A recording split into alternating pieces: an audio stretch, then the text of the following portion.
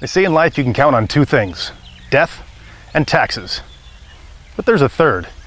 Where there are humans, there's garbage. And to an elephant, this is like a gigantic buffet.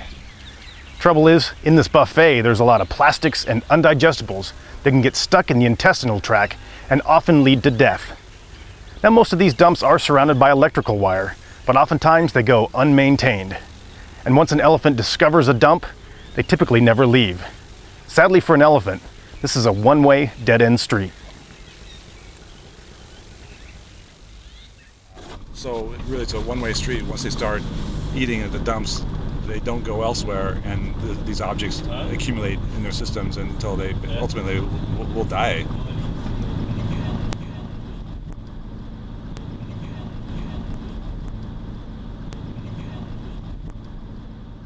With up to 30 garbage dumps in Sri Lanka hosting herds of elephants, perhaps 400 to 500 elephants now are reliant on garbage dumps. This is over 10% of the entire wild population of elephants. Thus, we can say that over 10% of this endangered species survives on human garbage. Perhaps even worse than the blocked intestine is what happens to an elephant that relies on plastics for its meal. After years of consuming garbage laden with plastic, the elephants will develop complications related to ulcerated intestine. They become sick and ultimately they'll die early death. This is a situation with many species in the wild. Humans are so reliant on plastics now that our impacts are worldwide.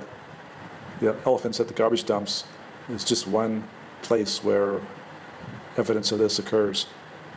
But there are solutions in Sri Lanka with keeping the elephants out of the garbage dumps.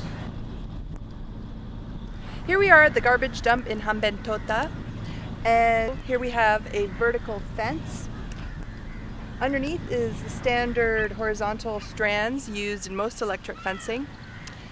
And unlike about 20 or so garbage dumps throughout Sri Lanka, this one has no elephants in it because this particular setup of electric fencing is working to keep them out. A year ago, there were herds of them inside, munching on human wastes and plastic bags and all sorts of things that weren't good for them. Approximately 10% of the elephant population in Sri Lanka is habituated to garbage dumps, unfortunately. But something like this, which although is much more expensive than traditional electric fencing, is actually effective in keeping the elephants out.